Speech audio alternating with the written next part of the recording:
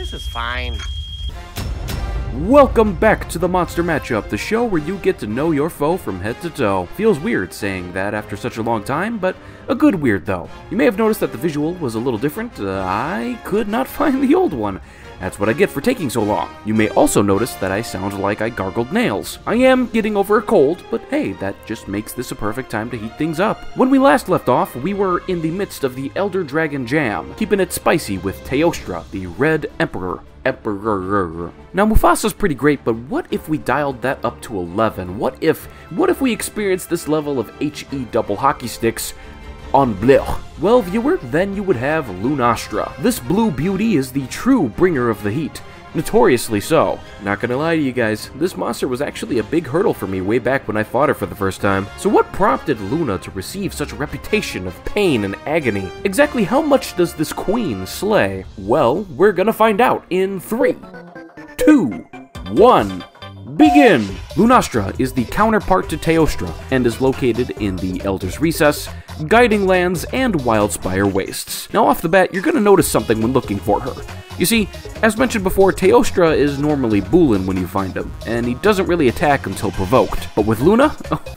Oh no, baby, it's on sight with Luna. Lunastra is really a test of thinking on your toes, and as a developing hunter, it can be quite a hurdle. The amount of things at her disposal accumulates against you, to the point where you swore you had a health bar, but now your efforts are up in literal flames. Lunastra's fighting capabilities include, but are not limited to, given a little smackety-smack, the old 1-2 tail whip, incinerate up close, incinerate from afar, incinerate all around, incinerate in a line with a bunch of blue, incinerate in the air, incinerate in a cone, incineroar, and actual, literal scorched earth.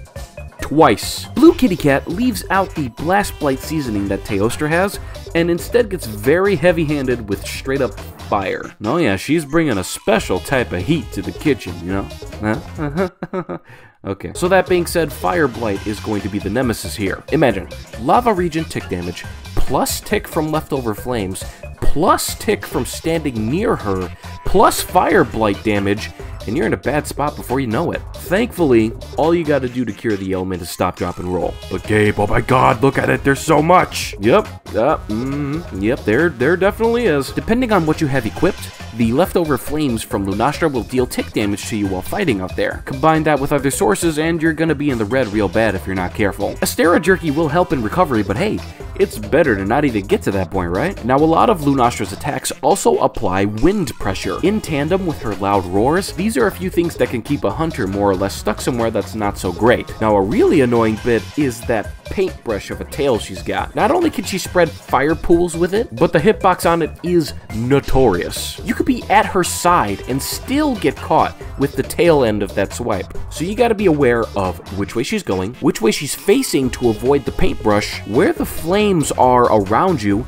The answer is yes. All while not getting held in place from a roar, stun, or any wind pressure. That's a tall order, Captain. IDK if I could do that. But don't worry, not all hope is lost though. The amalgamation of suck can be mitigated with enough preparation and awareness. We could just ignore the footage of me getting tossed around. It's just been a while, okay? Let's try our best to douse these flames by looking at Spice Girl's weaknesses. Here's a few things that'll help you. Fire Mantle, Cool Drink, Heat Guard Skill, Fire Mantle, Firecasters for Emergency, Fire Mantle, Temporal Mantle, Fire Resistance in general, Fire Mantle. Yeah, the Fire Mantle is going to be pretty helpful. Cool Drink is your basic coverage. It's going to help you with environmental heat, the smoldering leftover pools of blue fire, maybe not the fresh ones, but the ones that have been lingering. It does not make you immune to Fire Blight though, so still be careful. And this can also be said about the Heat Guard skill, which nullifies the effects of heat. This can be picked up via charm, decoration, or even in some pieces of armor. And fire resistance is always going to come in clutch here. Okay, so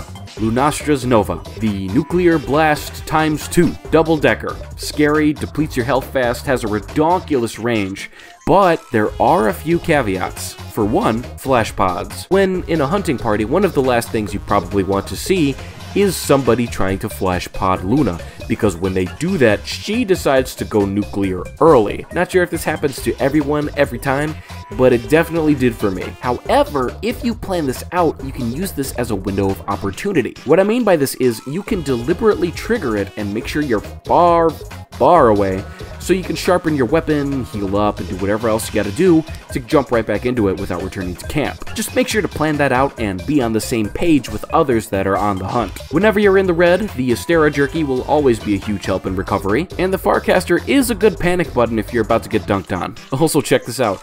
Here she's trying to explode while I have crystal bursts on my slinger. Check it out. Nope. Nuh-uh. I don't think so. Uh-oh, she's going for a fourth. I'm not ready, she's going for a fourth. Oh boy.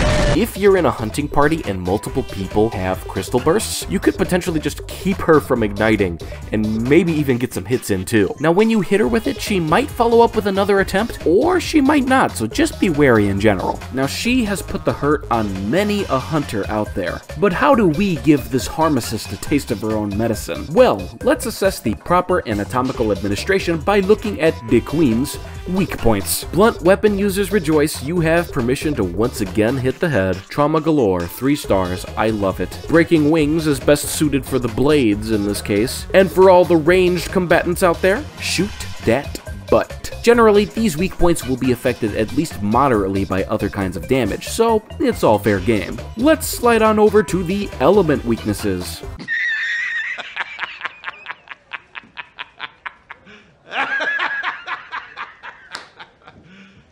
You serious? So this heat is apparently a little bit too much for water. Pretty much just gonna evaporate before it even reaches her. And lightning probably ain't gonna cut it either. Your best bets are to either go full ice baby or use dragon damage. Not to mention lay Elder Seal can really help douse the flames of hope. That was for my Oath of Conquest paladins out there. Ailment weaknesses. So these first 3 ailment ratings actually line up with her traits perfectly. Toxic behavior, sends hunters night-night, and is likely their sleep paralysis demon as well. But yeah, 1 star for those. However, she is a bit susceptible to blast, and we got the green light here to go for the face because we have 2 stars in the stun department. The best way to beat Lunastra is by doing it. I know this pretty much sounds like an aspen tree moment, but it really is a test of getting familiar with the variety of things a monster can do, and the fact that they could turn on a dime to do something you wouldn't expect. Some will call it cheap, or BS, or misery, and they're all kinda right, but if you weren't planning and preparing your equipment like Batman before,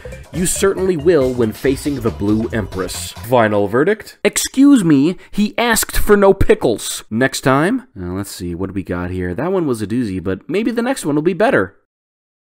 Oh.